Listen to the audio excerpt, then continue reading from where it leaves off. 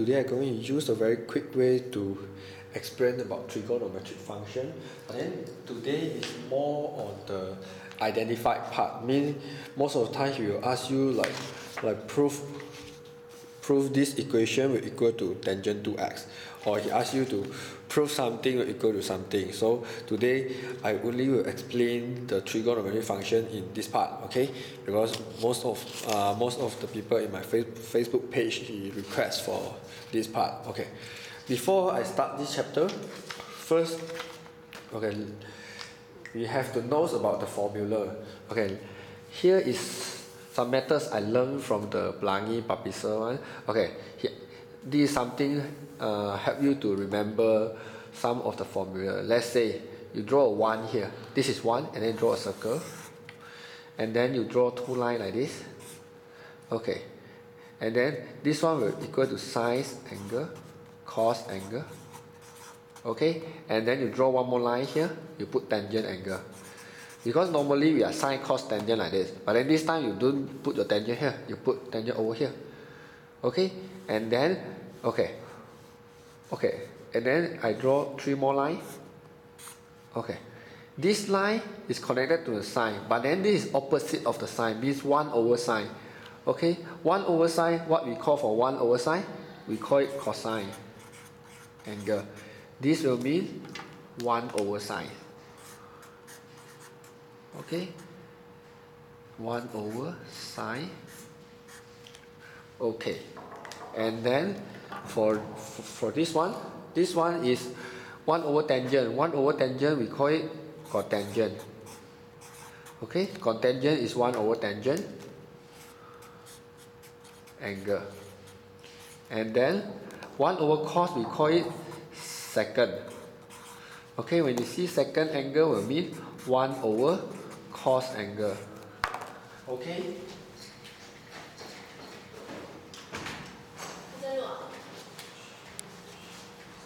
So if you see this one, okay, you have to remember what is 1 over tangent, what is 1 over cos, and what is 1 over sine.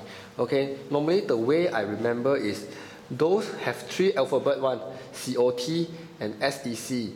Okay, you remember the last word here. Do you see the T here? T will mean 1 over tangent. Do you see a C here? C is 1 over cos. So the last one, this one, cosec is the last one. You got 1 over cos, 1 over tangent, you know this one is 1 over sine. Okay, this is the way I remember cotangent, secant, and cosecant. Most of the students can remember this one, but then they will get confused with secant and cosecant. Okay, when you see 3 alphabet one, S or C, the last alphabet is C, mean 1 over cos lah.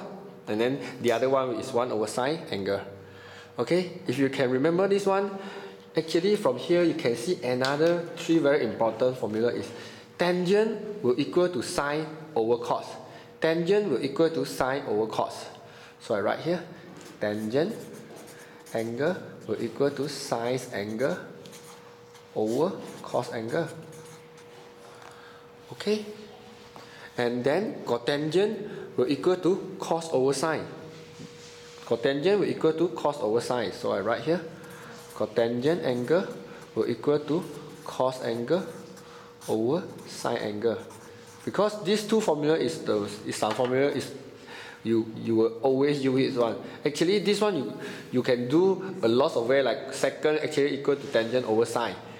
Okay, and let's say cos will equal to cotangent over secant, or cosecant can be cotangent over cos. But then you only need to know these two is the most famous one, and then this 3 is very important. You have to remember this. Okay, if you can remember all this, then we go for those got square one. Okay, I will add 3 more lines here. 1 line I add here, and then I do some like shape region. I add 1 more line here. I do some shape region. I add 1 more line here. I do some shape region. You will see some symbol like radioactive. Okay, what is the purpose of this one? This one is this one plus this one will equal to this one. This one plus this one will equal to this one. This one plus this one will equal to this one. But they all must have square. Therefore, the first formula I got is sine square plus cos square will equal to 1. So sine square angle plus cos square angle will equal to 1. Okay, and then tangent square angle plus 1 square will equal to secant square angle. Therefore, tangent square angle plus 1 will equal to secant square angle. Okay, the last one is 1 plus cotangent square angle will equal to cosecant square angle. So this one is 1 plus cotangent square angle will equal to cosecant square angle. Okay, these three of this formula is very important to do the trigonometry function that identify. Of course, these two is very important also. Okay, and then this is very basic for trigonometry function. I think you have to remember all this. Okay, and then we go to the question. Okay, the first question here. Okay, this is the 3-mark question. So what is the meaning by 3-mark question? This one normally you only will see in SPM paper 2, and then I think this one is something like part A. So 3-mark question means that actually this question you will only have 2 to 3 steps, then you can straight away get the answer. So normally we will prove the left hand side will equal to right hand side, mean we will do for our left hand side one. Okay, so that means we start from here. So let's say 2 tangent x divided by 2 minus secant square x. Okay, most of the time we will change those got square one, because tangent x you only got one choice to change. You change to sine angle over cos angle. But then if you change to this one, it doesn't help you to get the tangent 2x, because tangent 2x you must have all equal to tangent here. So another information I got here is secant square. Actually, secant square x is related to the tangent one. If you know about this formula, you see tangent square angle, secant square angle will equal to tangent square angle plus 1. Therefore, I can change this one to tangent. So what I do is 2 tangent x. Okay, I change 2 minus. Okay, secant square angle will equal to tangent square angle plus 1. So I write the whole thing, tangent square angle plus 1. And then I solve it. 2 tangent x over, 2 minus tangent square angle minus 1. We are negative for both. So 2 minus 1, we got 1. Minus tangent square angle, I write minus tangent square angle. Then this is tangent 2x. That's all. Most of the time, we only change those have square one. Okay, normally we will change for like tangent square angle, secant square angle, or cosecant square angle, or cotangent square angle. Most of the time we change those got square one. But then sometimes we do change for sine, or we change for like secant or cosecant. Okay, let's have a look on the second question. Okay, for this one. Okay, we prove the left hand side one. Okay, before you do, you have to think how to get 1 plus sine x only, because bottom actually you got 1 minus sine x. Okay, before you start to do this, you have to know one formula for the bottom part is like a square minus b square, you will get a plus b multiple a minus b.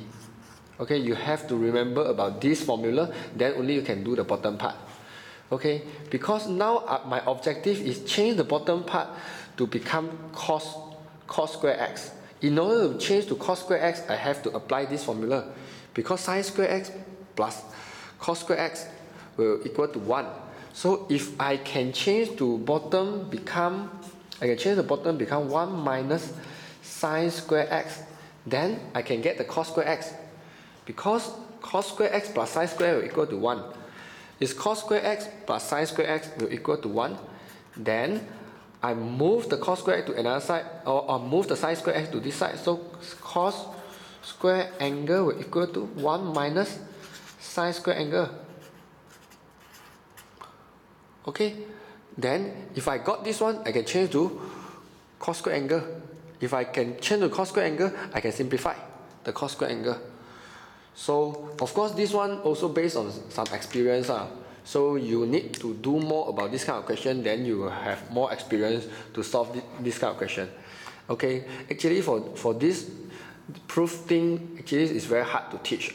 Okay, so let's see. Okay, I start to do now. Cos square x divided by 1 minus sine x. Okay, in order to change to this one, a square minus b square, I know I have to multiple. Now I got a minus b, a minus b. I have to multiple another a plus b. So I multiple 1 plus sine x.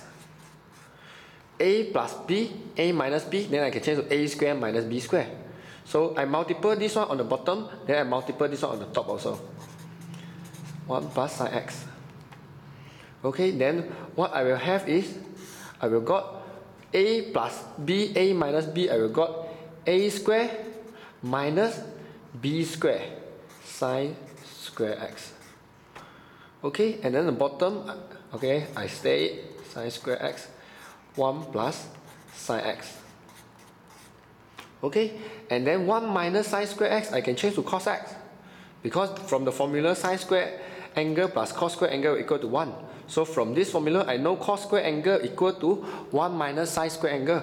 I got 1 minus sine square angle. So this one I can change to, okay, I can change to cos square angle. And then this one top, I remain cos square angle 1 plus sine x. Okay, and then cos square angle and cos square x. Okay, cos square x and cos square x I can simplify. Then I will have 1 plus sine x. Therefore, proof. Okay.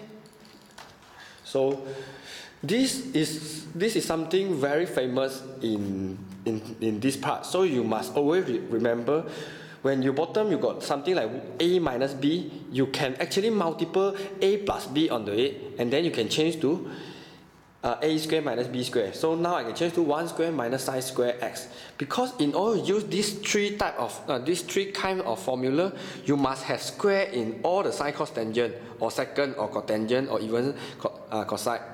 Okay, so must have square. So in order to add the square here, yeah, you have to know, because if in this question you only multiple the sine angle into it, you will got sine angle minus sine square angle, then you will get very confused. So most of the time you have to use the method like this. Okay, so let's have a last example. Okay, this one. He said prove that secant x cosecant x minus cotangent x will equal to tangent x. Okay, for this one you do not have any square here. So when you do not have any square here, you have to try to use these three formula to solve it. Okay, okay. My objective is to get tangent x. So first thing, I write secant x cosecant x minus cotangent x. Okay, when I got nothing here, I got nothing on between, mean actually this one is multiple. The secant x will multiple the cosecant x, and then minus cotangent x. So the first thing, this is minus, so I trying to change this one to sine, cos, and tangent only, because because it's very hard for me to get tangent from them, because there's no square. It's got square. I know actually secant square can help me to get tangent square, but then here got no square. So secant x is equal to 1 over cos x. Okay, cosecant x is equal to 1 over sine x. And then minus cotangent x is equal to 1 over tangent x. But if I put 1 over tangent x, I cannot change the bottom become tangent. So in this example, I do not want to change cotangent to 1 over tangent. I change cotangent to cos over sine, because later I have to make their denominator become the same.